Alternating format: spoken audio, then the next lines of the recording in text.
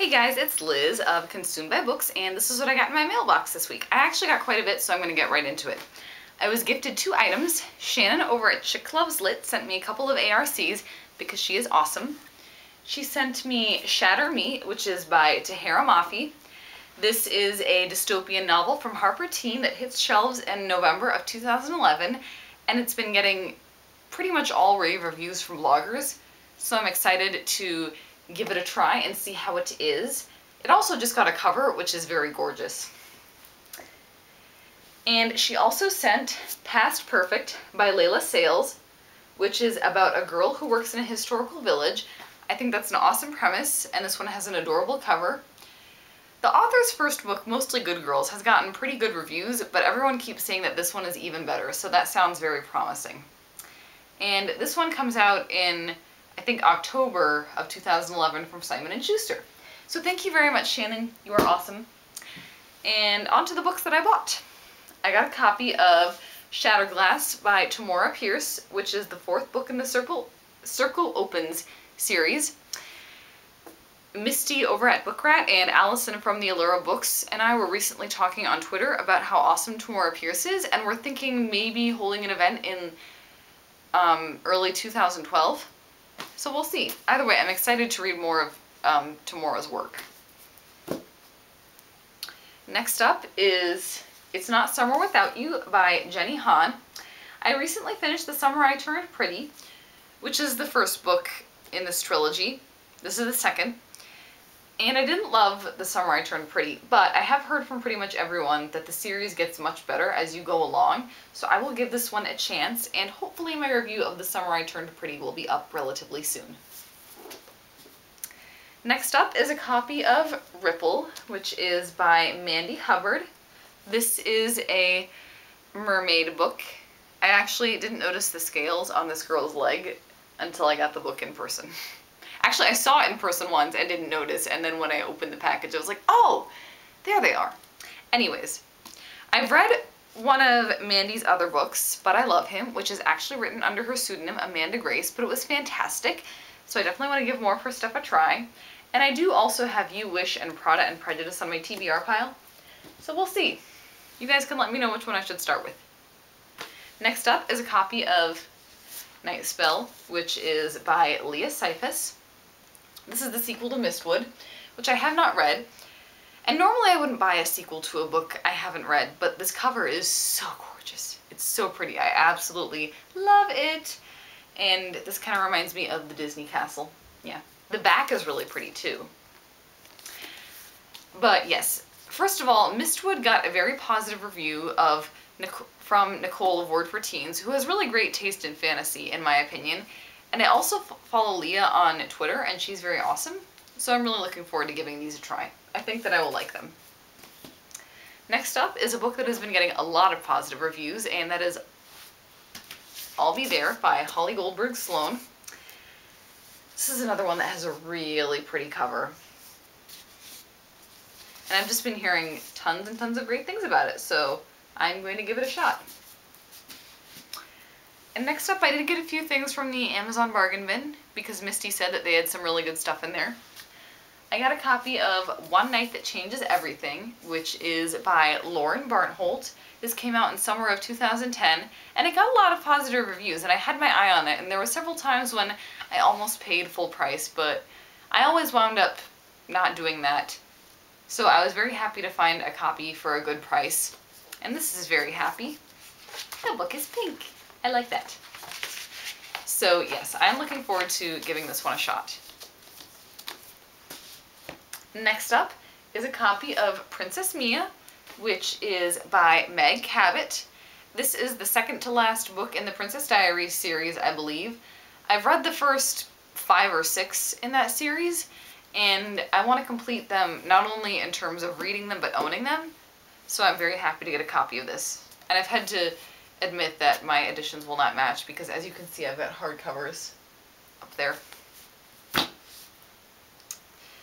I got a copy of Lock and Key, which is by Sarah Dessen. I read 2 of Sarah's books as a teenager, Someone Like You and Dreamland. And I've been meaning to reread those because I don't remember them too well, but I do remember liking them. And everyone says great things about Sarah Dessen, so I figure if I find her work at really good prices, why not get it? And I got Confessions of a Jane Austen Addict and Rude Awakenings of a Jane Austen Addict, both by Lori Vieira Rigler, and I really hope that I pronounced that right. I may feature these on my blog during Next Jane in June, which is hosted by Misty over at Bookrat. So we shall see. And then the last of this IMM, I went to a Closing Borders with Sarah from YA Librarian Tales and Aaliyah of Pop Culture Junkie. And I got quite a bit because I think it's the only time, the only chance that I'll really have to be at a Closing Borders sale. So I got quite a chunk of stuff. Let me show you what I got. Bloody Jack, which is by L.A. Meyer. This is a book about pirates. This is another one that Nicole of Word for Teens has praised very highly. And I think Chelsea over at Coffee and Cliffhangers. So I will have to give it a try. Next up is One Dance with the Duke by Tessa Dare.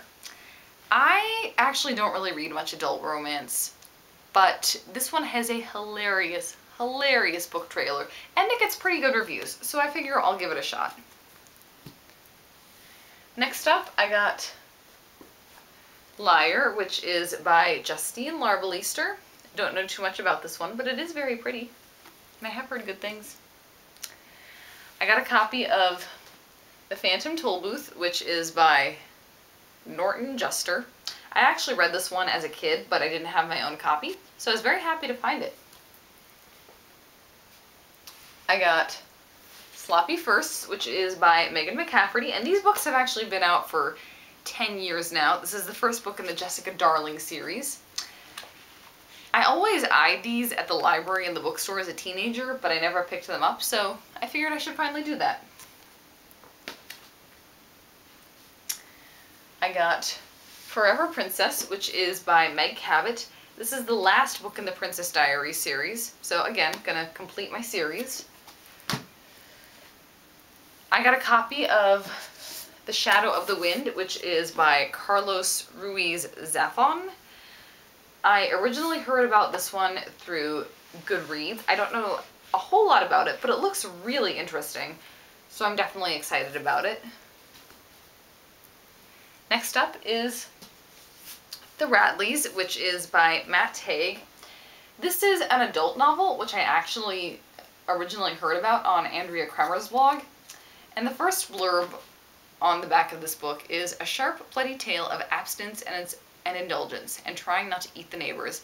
Stephen Hall, author of the Raw Shark texts. And I think that sounds extremely interesting, so I will give this one a shot for sure. I got a copy of Marcello in the Real World, which is by Francisco X. Stork. Love this cover. It is beautiful. This is either kind of middle grade or YA. I want to say YA, but I'm not 100% positive. At any rate, I've heard it's very quirky and different and good, so I'm looking forward to reading it. Got a copy of Vixen by Gillian Larkin. This is a book about flappers, the flappers. The sequel to this one, Ingenue, it just came out. I haven't gotten a copy yet, but this one was good, and I had been meaning to get a hardcover copy, so I did. I have Five Flavors of Dumb, which is by Anthony John.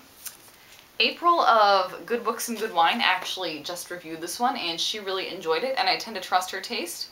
Plus, I've heard good things otherwise, so I figured I'd give it a shot. And my last book of the Borders haul is Three Willows. That was my books falling over. Big surprise there.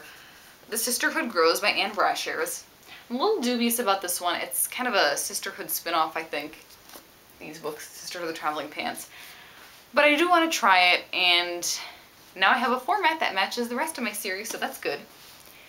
So that's everything that I got in my mailbox this week. Let me see if I can get the dog in. Macy, do you want to come in? No, you don't. Okay, she's tired. She's had a long day. Anyways, that's everything that I got in my mailbox this week. I want to know what you guys got, so be sure to leave me a link in the comments and I will come check it out. Happy reading, everybody. Bye.